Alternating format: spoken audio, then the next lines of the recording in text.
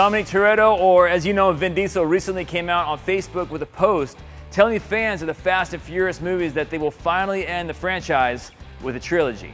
In a quote to fans, Vin Diesel said, "Universal has been so good to me and so trusting of the vision.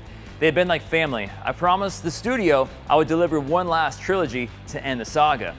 Of course, the Fast and Furious franchise has been very profitable for Universal. Furious 7 alone earned the company $1.5 billion worldwide. Furious 8 is scheduled for release on April 14th, 2017. There is no timeline for the following movies. Now, what would you like to see in the final 3 movies? Are there any outstanding storylines that you'd like to see resolved? Any guest stars that you're hoping to see? Let us know what you think and what you want to see in the comments.